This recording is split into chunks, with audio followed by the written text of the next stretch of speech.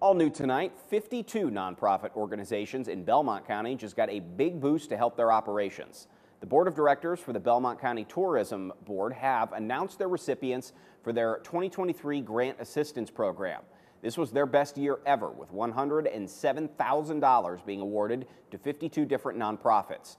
Jackie Pugh, the executive director for the Belmont County Tourism Office, says that the ongoing COVID recovery has allowed them to spread more money to more organizations than ever before. I think COVID impacted everyone and the recovery has taken time. So last year we saw a lot of events be put on that hadn't been for a couple years previous, and they were successful and people were excited to get out of their homes and attend again. So we're hopeful for this year to grow those events and have even more people feeling comfortable and safe to attend public events again.